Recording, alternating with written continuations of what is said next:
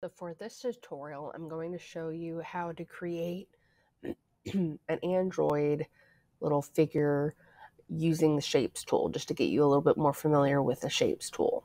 So I found this little Android PNG online.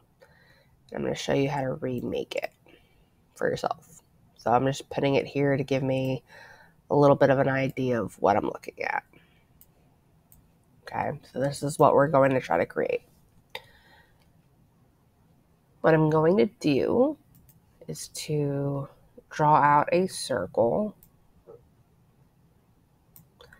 and I need to have the hex code in order to really make this look like our Android. And so I looked that up, and the hex code for an Android, there's two ways that you could do this. One, I can type it in, which is A4C639.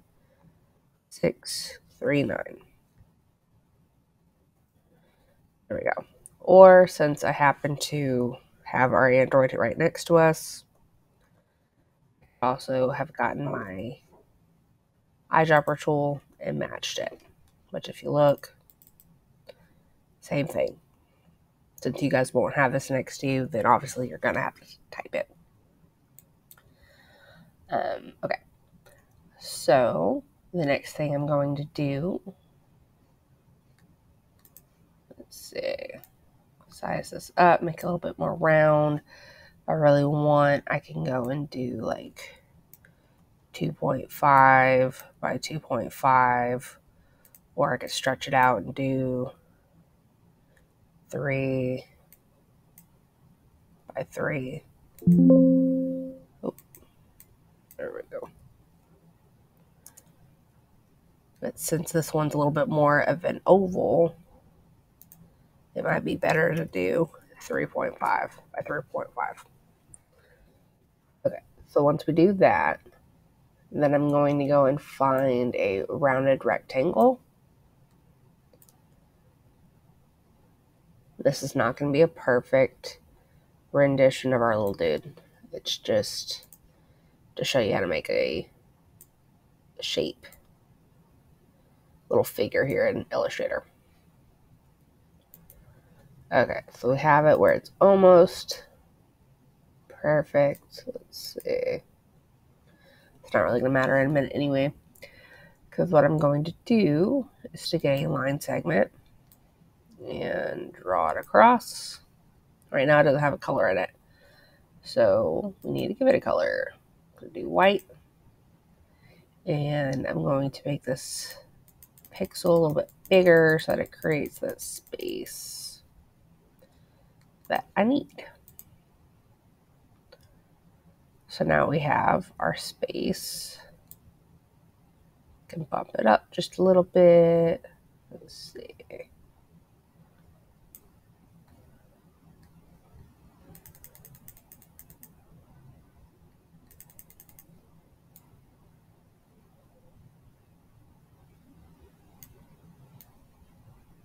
There we go. Okay. So now I'm just adjusting. If you want to know, my width and my height is 3.5 by 3.27 for the square, and then the circle 3.5 by 3. And then I'm going to take that same, let's see, I'm going to take the ellipses here and do it over here on the side. So notice that ellipses doesn't really match over here. It's a little too circle. But if I get my rounded rectangle tool, let's try that one. That one's a little too square. Ta-da! All I did was bring in my corners. Okay. And I can adjust that as needed. There we go. So if I have the one I like, which if you see, it's literally almost the same here. go if I really want to.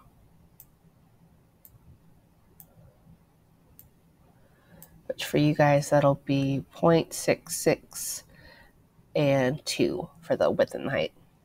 So if I don't want to have to go recreate another one, so I can do Control C to copy, Control V to paste, and link that up. There we go. And I can hit Control V again.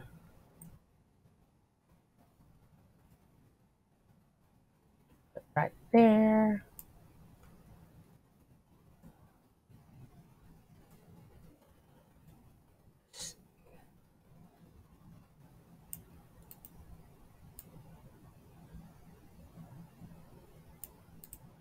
Broaden this just a little bit so it looks a little more boxy. I can use my arrows tool to even these out.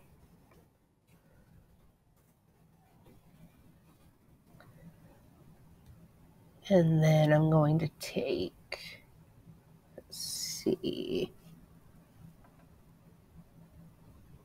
there's two ways that you could do this one. You could, if you think that this is a little boxy up here, you can use a line segment, or you can use a really tiny, really thin ellipses up here. See, right now it's straight. I can hover over it till I see the little arch there and rotate.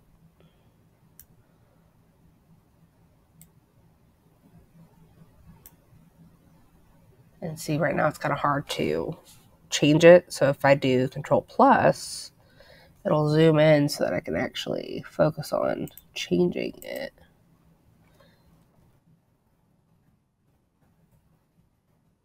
Oh, still.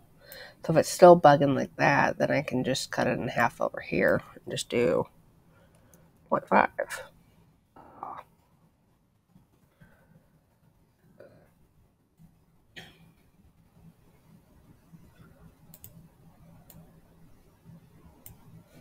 Make this a little wider, maybe.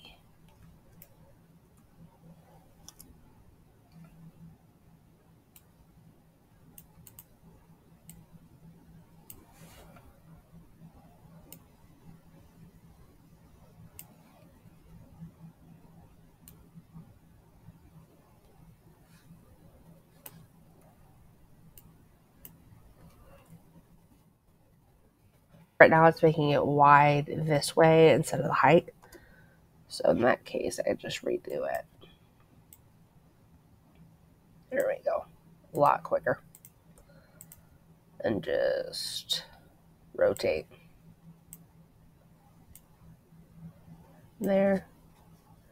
Copy and paste. Rotate this one.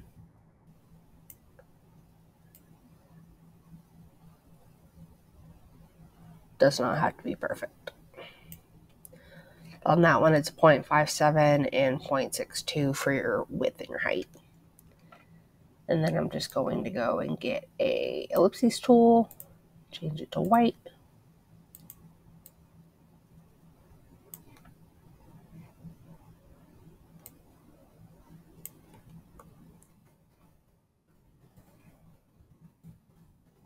And bring it on over. Oh, this one I didn't need to use my eyedropper tool. I accidentally made it white. There we go.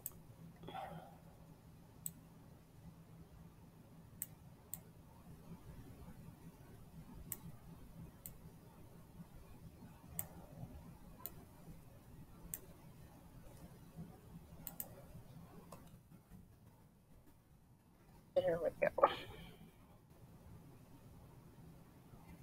I'm using my line set, I guess, to help even it out and line it up. Okay. See, there we go, guys. It's not perfect, but it's there. That's all I'm looking for that. It's just to show me you can kind of create with it. So that'll be it for that one. So once you're done with everything, in order to be able to show this to me and get it turned in, you have a couple of options. One is to do see, Command Shift S, and then draw across and create a screenshot. That's a pretty easy way. That's going to be put into your screenshots, which then you'll have to go over here and do screenshots and then find it in your file folder. Okay, so that's one way. Another way would be to do File, Export. Let's see, Export as. Let's see. So if we want to save it as a PNG, and then do, I'm just going to title it AI Basics. Do export. So see it has it all here. I needed to delete that other Android, but not a big deal. I would set it for high on that one and then do okay. See if you keep your Android up here like I did mine. That's a oops. But notice it's not on my desktop. Okay, or it's right there on my desktop. So see, it's going to save it as a PNG. So that's what that, if I save it as a PNG without the background, that's what's going to happen. We're going to be able to see that, which is funny. But we can also do, let's see, going to do File, Export as, and then do, instead of PNG, I'm going to do JPEG, which for this instance is probably better.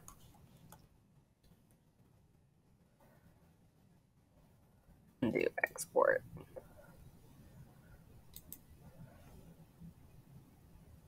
So just knowing the different ways to save it helps out. See, this one has a clear background, this one has the white background. So then we're able to actually make that look better.